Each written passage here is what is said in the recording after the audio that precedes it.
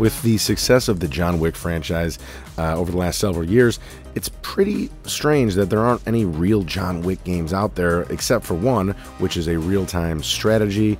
It's called John Wick Hex, which, listen, there's nothing wrong with real-time strategy games, but my guess is that most people, when they search for John Wick-style games on their keyboards and on their computers and on their phones, that's not the kind of game they're looking for. What they're probably looking for is something a little closer to this.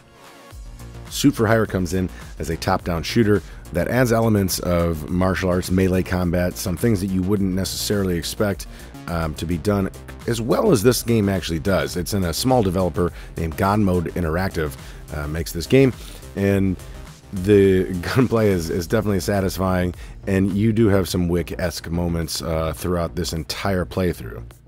Whether it be judo throwing somebody and then popping a cap right in their noggin, or simply just one-shotting enemies from across a map and in close quarters.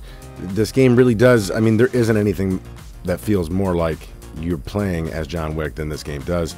And in that way, it is a hell of a lot of fun. Now, I can't recommend this game yet, and the reason for that is, unfortunately, kind of a dumb one. Now, let me back that up. It's not necessarily a dumb one. This is a very small developer, which I do realize, but I didn't know when I bought this game, which was 15 bucks on Steam, which in and of itself is not a ton of money.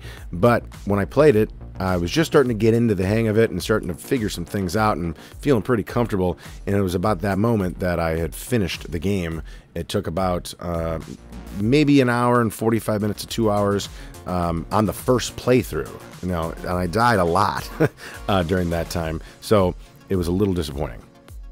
Now, that being said, if you are a PC gamer right now and you have Steam, I would very much recommend that you at least keep an eye for this game, because their community page is fairly active from the devs, and they're going to be making updates soon, more weapons, more content.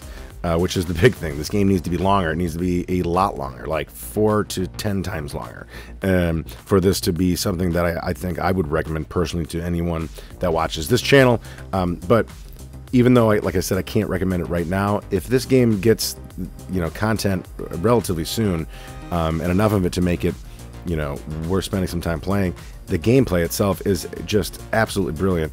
And like I said, it really feels John Wick. And in fact, when I saved gameplay footage from this, it gets saved into a folder called Thin Wick. So should you buy it?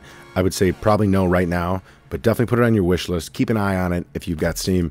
I have a feeling this game is going to be getting some good support here over the next few months, and I'm very much looking forward to getting back to this game once there's more to play. But that's all I got for you today. Just a little taste of some fun stuff. I hope you guys are having a great start to your week. Happy Monday to you, and we'll see you later.